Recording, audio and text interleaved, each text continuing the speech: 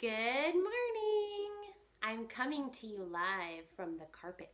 Today is Tuesday, and normally on Monday or Tuesday we do either a dashboard confessional or a carpet confessional, and today we're doing a carpet confessional because I was sick of being in my car.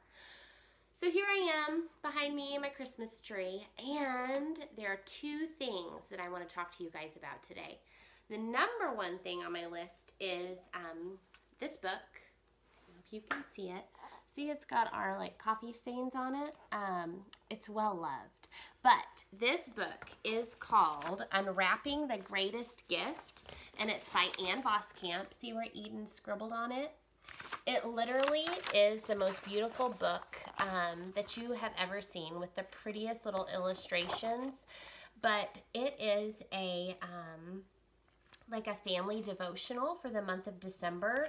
It's sort of like an Advent book, and we absolutely love it. I'll be honest, I think we got it 3 years ago, and we have always only made it it's so bad, 7 or 8 days in, because December is busy, y'all. That's all I have to say.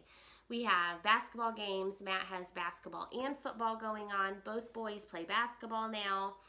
Eden's in tap. I work. Matt works. Somebody's got to do the shopping. Somebody's got to do the cleaning. Somebody's got to do the decorating. There's all kinds of things going on in December, as you well know, like Christmas concerts, Christmas programs, fundraiser things, special things at church, special parties with work or family. It's crazy. But this year, Cohen, I think last night or the night before, he was like, we have to do our Advent book this year. So I am committing that we are going to read this together as a family as much as we can. If Caden's gone at basketball, then he'll just have to miss it. But we are going to do it this year, and we are going to make it to December 24th and December 25th this year. I'm going to make it a priority. But again, Unwrapping the Greatest Gift. It's by Ann Voskamp. It is beautifully written. It's beautifully illustrated. The kids will love the pictures. It has little 2 interactive questions at the end of each little reading. I think the readings take about 8 minutes each night. But yeah, pick that up if you don't have it. It's absolutely gorgeous, and it's just something that we leave sitting out on our coffee table every Christmas. So that's the first thing. The second thing is super fun. I want to know Hallmark movies, and I brought this up because I posted on Facebook last night that Matt watched in this chair last night his very first ever Hallmark movie, and the first 10 minutes he was like, oh, he's like, I might be into this, and then after 10 minutes he kept looking at me like this. Are you serious? That's what he kept saying. Are you serious? Are you serious?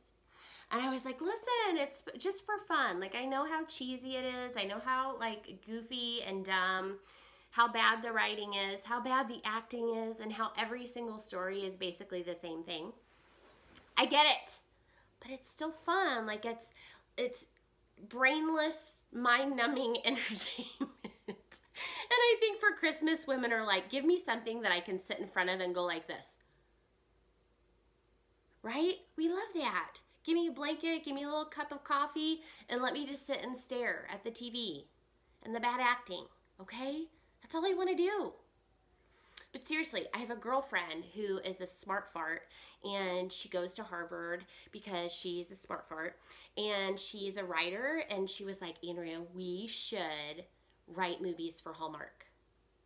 Yes, I'm so in. So then, while I was working this morning, I was thinking, what would I write Hallmark movies, Christmas Hallmark movies about? What are some of the storylines I would do?